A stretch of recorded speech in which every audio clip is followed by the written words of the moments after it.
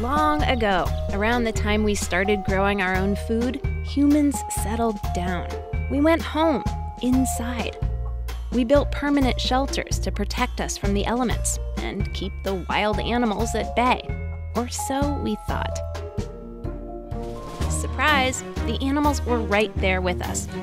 They still are. This is dust. Zoom in and you find an ecosystem almost as elaborate as the one we left outside, but small enough for us to forget it exists. Dust is pretty much anything small. But the most important ingredient of dust, at least for the purposes of this story, is skin. Your skin. Her skin. His skin.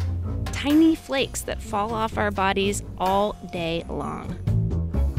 Researchers at the California Academy of Sciences in San Francisco collect and study house dust to find out what exactly makes up this micro-universe. Even the cleanest homes are teeming with tiny, almost invisible roommates. And even more so if you have pets or kids or live on the ground floor. Most homes have over 100 species, no matter how often you vacuum. Not just these guys, but these, and these, and these.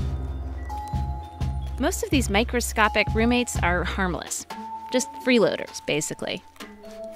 But one can cause real trouble: the house dust mite. This is like the roommate who leaves his crap around and makes you sick. Dust mites don't bite people. They don't need to.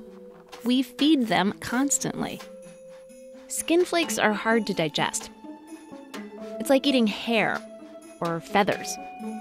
So dust mites have powerful digestive enzymes to break the skin down. Those enzymes turn up in dust mite poop. And let's just say you really don't want to know how much dust mite poop is in your house. When people breathe dust, they breathe in the poop, and the enzymes too, which irritate the lungs and can aggravate asthma, especially in kids. Like us humans, dust mites haven't always lived inside either. These tiny relatives of spiders and scorpions once lived in birds' nests. But then, some intrepid dust mites made the jump, from birds' homes to ours. And as our society thrived and grew, so did theirs.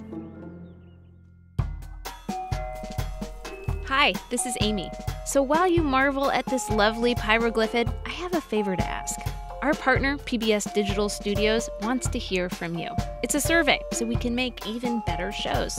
It'll take a few minutes, and a few lucky people will get a free PBS Digital Studios t-shirt. Just click the link below. Thanks, and thanks for watching.